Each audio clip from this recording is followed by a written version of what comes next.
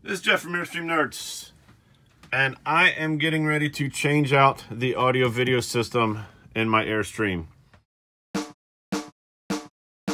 Airstream song, cruising to the campsite singing our song. Airstream song, we are the Airstream Nerds.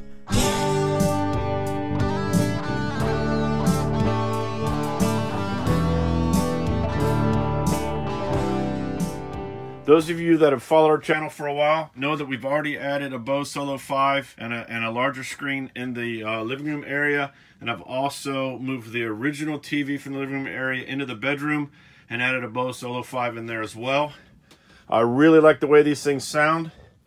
So I'm going to finish the project. I'm going to remove this along with the speakers that are in the overheads. I'm going to pull out the wooden unit that's in the cabinet. I'm going to add a RF remote control system in here. I'm going to add a matrix HDMI switcher. I'm going to move the Apple TV that I installed behind the TVs. I'm going to pull both of those off of these TVs. I'm going to put one in here with the matrix switch.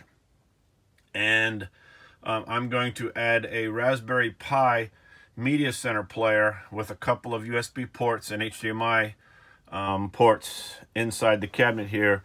So when we're on the road and it's raining or any other time, we can go ahead and watch our entertainment system inside. Take this box out. You take out these little snap-in covers for the screws, for these two screws and the screw here. I'm going to pull those screws out. Be right back. So once you take the screws out, this whole little shelf can separate from here.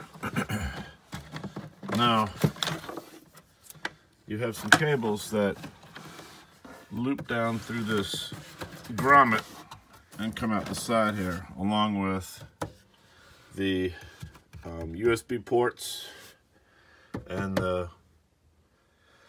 probably the power cable and the HDMI cable that go to the Blu-ray player. There may be the splitter. I'm going to go ahead and get this thing kind of flipped out and see what's underneath. All right, so when I get the box out, you can see we have the back of the Blu-ray player. One cable is the power cord.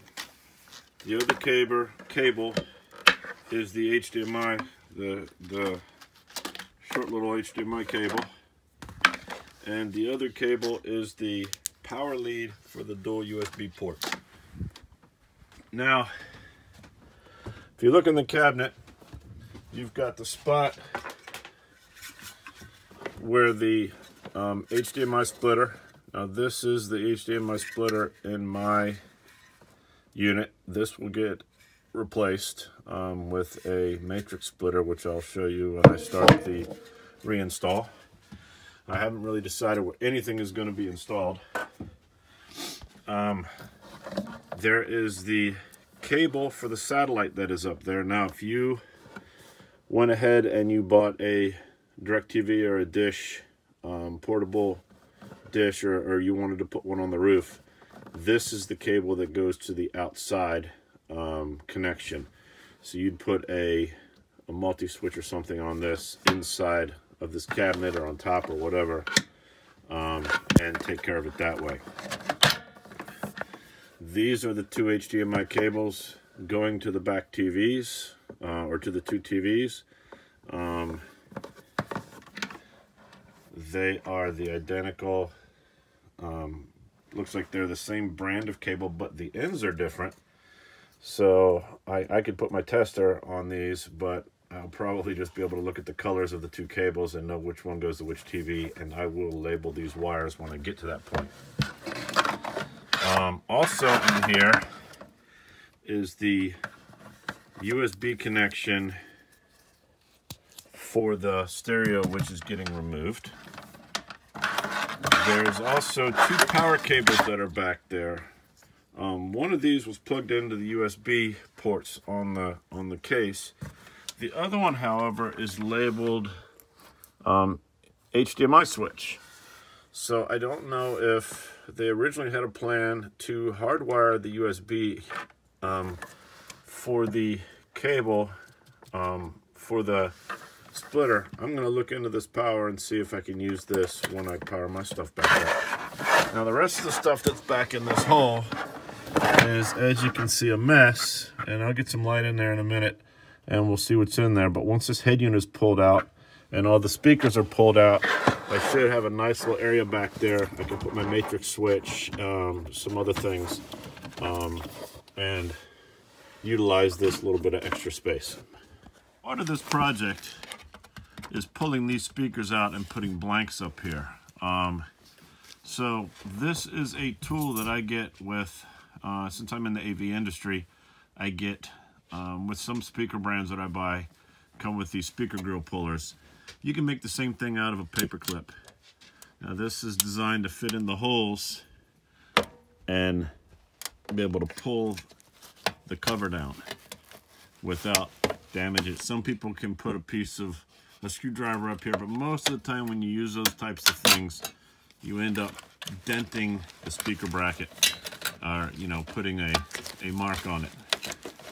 So I'm going to pull the speaker bracket off, and underneath here you will see the speaker screws that are in here. I'm going to pull those screws out and the speaker should come right out. So as you can see, I have the speaker out.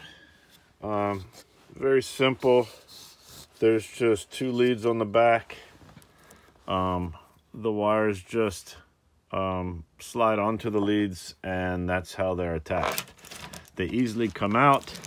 You can see that there is a spider's nest of cables. Now this is in your Airstream, but it is a standard like car stereo type deal.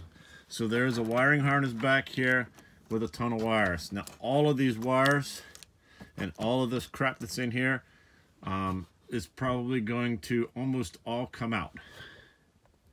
So let me go ahead and pull this cover off and we'll pull the head unit out.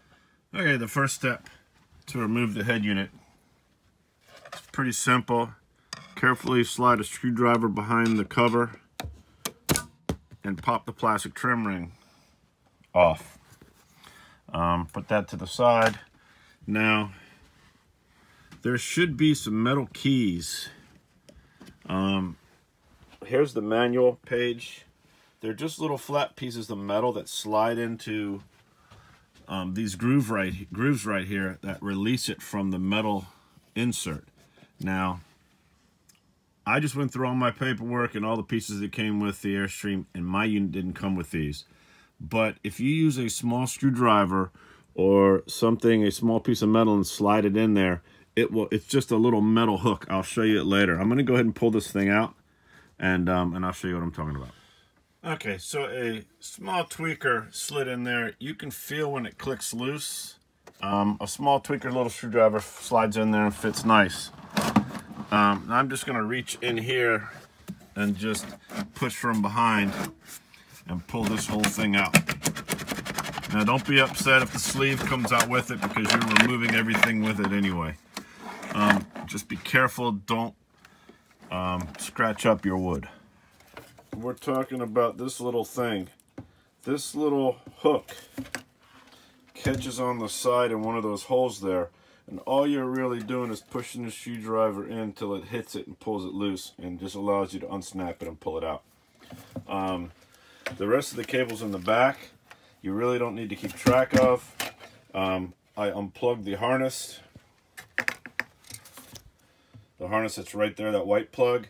I disconnected whatever cables were pulled in, were connected to this, and I pulled the USB extender out. And with mine, the whole mounting bracket came out with it. So I'm going to put this to the side, and I'm going to start pulling these cables, figuring out where they go, and disconnecting them. Okay, so I've started sorting this wire out. One of the things that I can remove are these noise suppressors that they put on here for the audio connection from the displays back to the stereo system. When I did my TVs, since I've got the speakers installed right by the TVs, I didn't reuse those cables. So I don't want to cut them off because you never know down the road if I could use them for something. But I'm not going to ball these back up and stick them back up in there. So I'm just going to untape them and remove them. I've already removed one. It's just RCA pass-through on both ends. So they basically unplug. So I'm going to take these, put them aside. I've sorted out some of this wiring up here. They've got power mixed up with signal. So I'm going to untape some of these tape joints and straighten out the cable, coil it up, and put it back up in here a little neatly. I'm going to put a nice little cubby hole in here for stuff. I think that'll work out nice. As you can see, I've already taken out the speaker. I'm going to find a cover that I can use as a blank for here and maybe paint it. It depends on the cover that I can find. Alright, so part one of my AV upgrade is complete. I've taken everything apart. I've pulled all the wires out. I've taken all the hardware out that we're not using. I've pulled the Blu-ray box out of here. I've got the HDMI wires fed out to where we're going to reuse. All the wires we're not reusing are tucked away nicely back in here. Please hit the like button below. Subscribe so you'll know when the next part comes out. This is Jeff from Airstream Nerds, and I'll see you on the next trip.